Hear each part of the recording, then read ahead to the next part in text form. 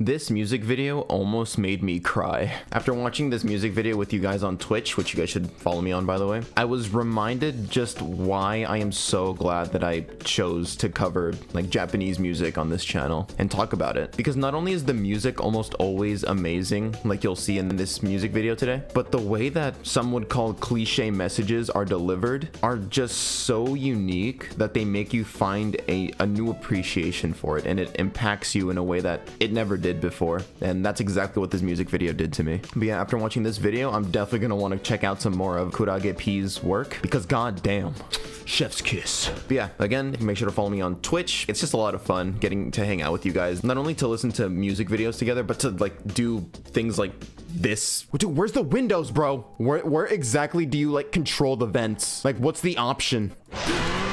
Yeah. All right, I'm gonna shut up now. Enjoy the video. Dude, you know it's gonna make you cry when you get a fucking My Hero Academia Deku version of the song.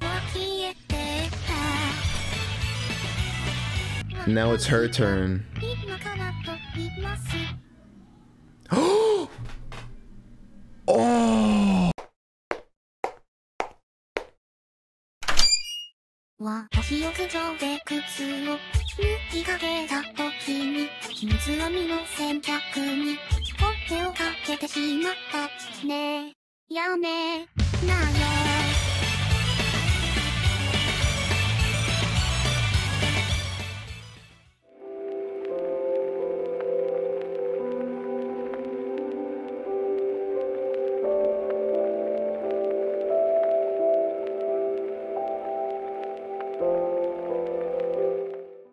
Okay, now this is the real shit, chat. This is the real shit. Watashi no aarl. Here we go. I kind of want to get serious for this because somebody mentioned it to me. Like the subject of this is actually pretty heavy. And yeah, like I really appreciate vocal. I mean, this is the reason why I started covering Vocaloid. The depth that it offers and the way it hits hard-hitting subjects. Dude, fuck, I might cry. Dude, you know it's gonna make you cry when you get a fucking My Hero Academia Deku version of the song. All right, so the English subtitles are included in this, so yeah. I was about to take my shoes off.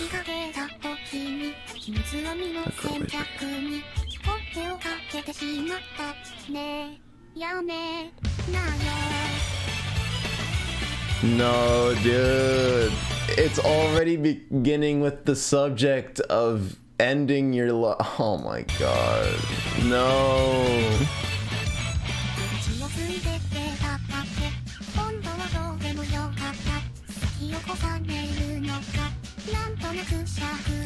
Oh no! Somebody got here before me. That's what the lyric said. So she was on her way to kill herself first, but this girl was already there. Okay, I'm gonna stop pausing. No more pausing.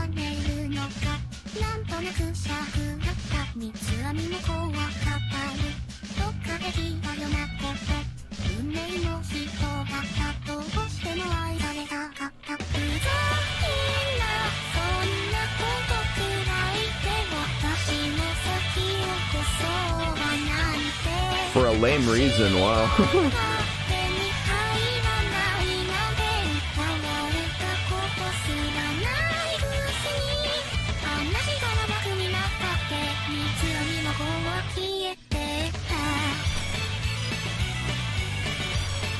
No.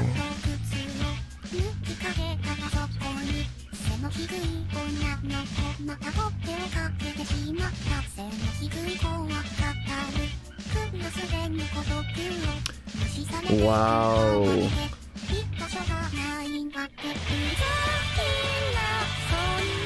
So she keeps running into different girls that are ending their lives, and she hears out their reasons.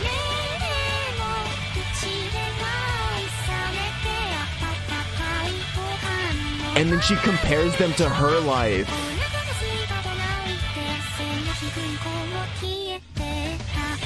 Okay, I'm sorry. One more pause. Dude, that is such a clever, like, story mechanic. By her comparing the life of the other girls to hers, we're getting glimpses of her actual life. The protagonist's life.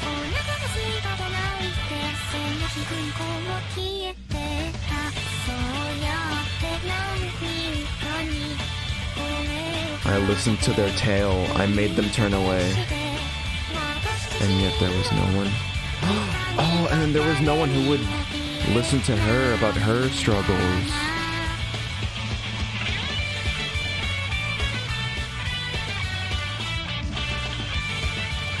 It seems like she was a victim of bullying.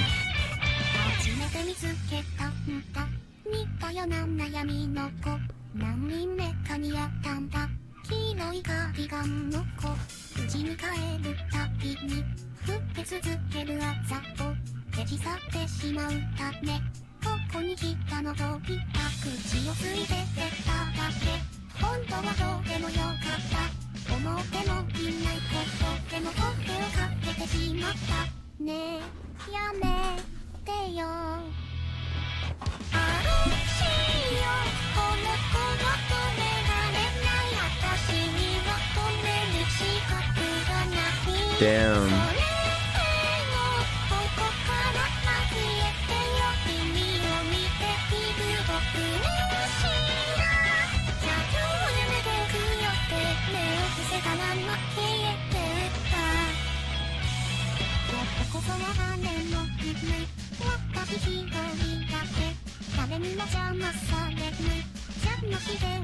No.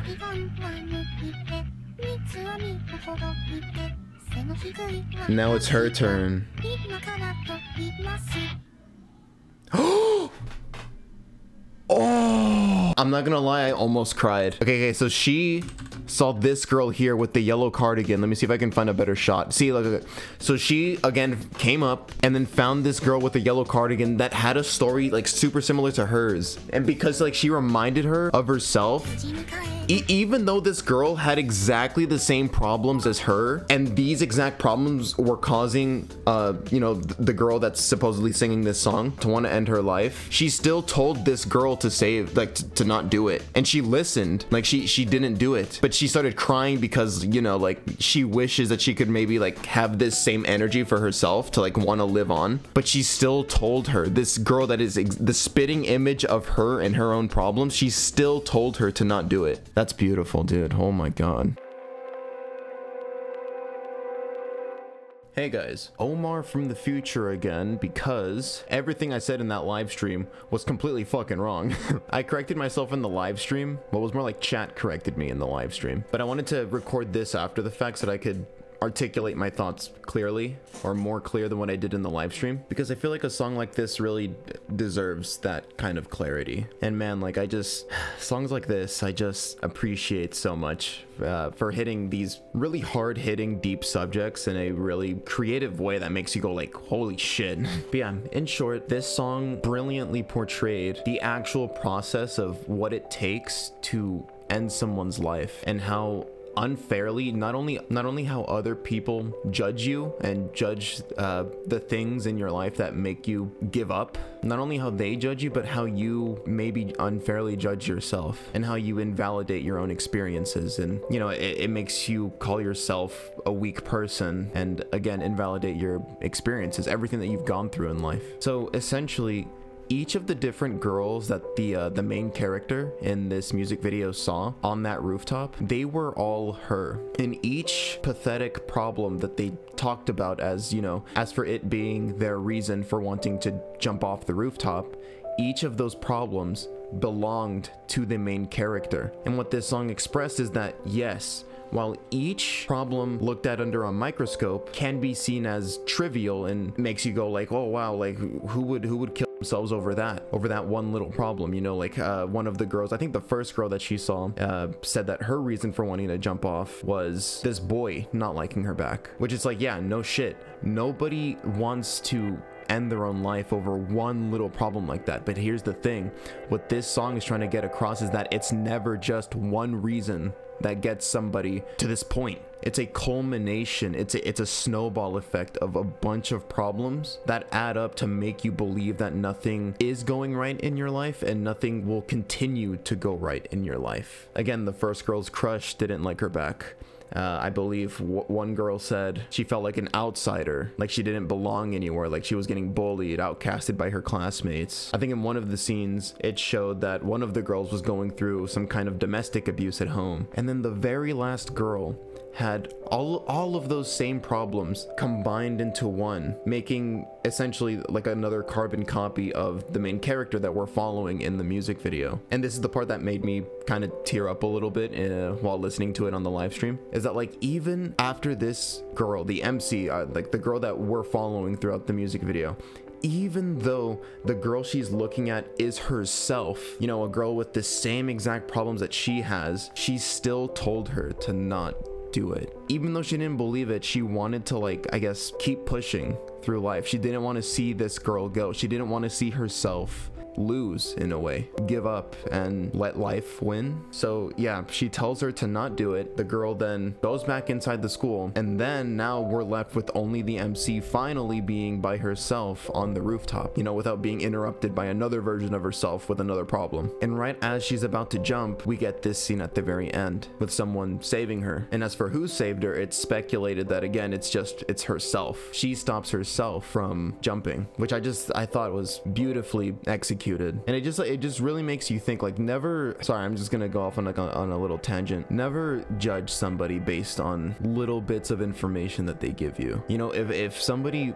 finally decides to open up about, you know, certain things that are making their life miserable, and like they tell you like, oh, let's just say, oh, like my boss is a bitch, for example, at work, don't fucking cut them off and be like, this thing isn't that bad, like, oh, this thing isn't that bad, like I wouldn't want to kill myself if this little thing happened, like, you know, just get over it. See, that's the thing. You're not supposed to look at each problem under a microscope and isolate it from the others and be like, that's small, deal with it. Because when a bunch of these little inconveniences add up, it can make you think your entire life is just collapsing. Nothing's going right. It makes you believe nothing will continue to go right. Nothing can go right, which is then what leads you to maybe think about committing suicide. So yeah, my message to all of you is just empathize with people.